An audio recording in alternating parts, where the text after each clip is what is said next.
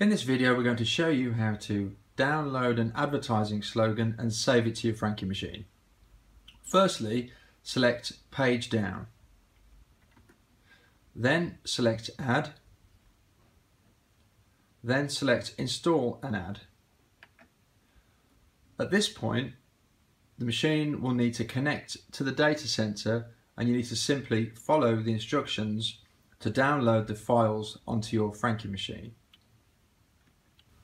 Once your files are downloaded onto your Frankie machine, you need to go through the menu of the machine to turn the advertising logo on. To do this, you simply press Page Down, select Add, select an ad, and you'll now see a number of logos, and you can then select one of these logos to turn it on.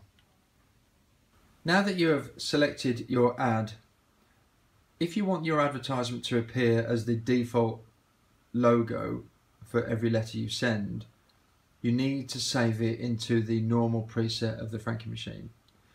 To do this, you simply select Custom Presets and then define Normal Preset, and as the logo is already selected, then the current settings are correct, so press Yes to this. As you can see, the normal preset is now successfully created. Select Continue and then select the Home button.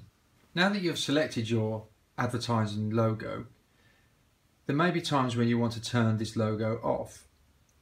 To do this, simply press Page Down, select Add, and then select an ad and choose None.